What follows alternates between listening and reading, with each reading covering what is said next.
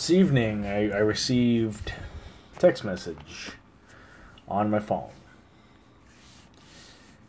15-20 minutes goes by, everyone's sharing, da-da-da-da. And I get Amber Alerts on my phone, whether Wi-Fi data or not. Maybe a good thing.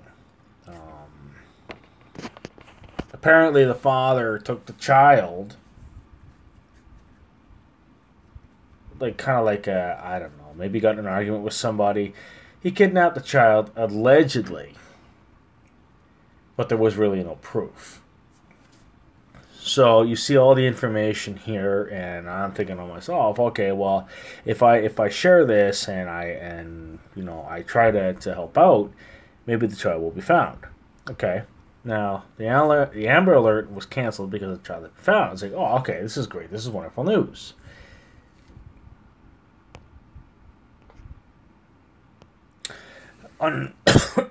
Unfortunately, the news reports through Twitter that Peel Regional Police say 11-year-old girl who was the subject of an Amber Alert has been found dead at home.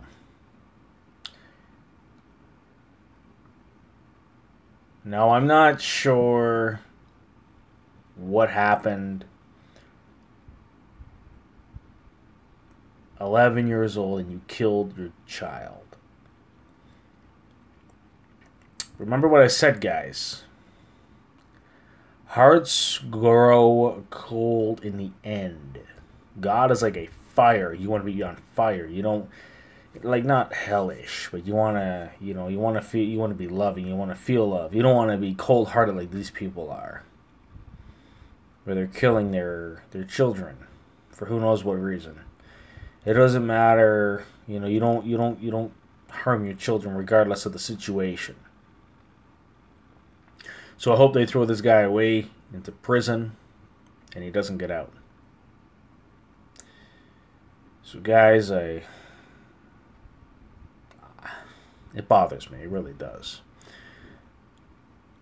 Any type of murder bothers me. Especially when it's children at 11 years old. No, the little girl was like no older than my kids. The two boys that I got, the two bigger boys. So I think you guys need to get with the program and start understanding where I'm coming from with my videos. And it's sad. It's a sad evening, early morning. No child ever asked for this. No one ever asked to be killed.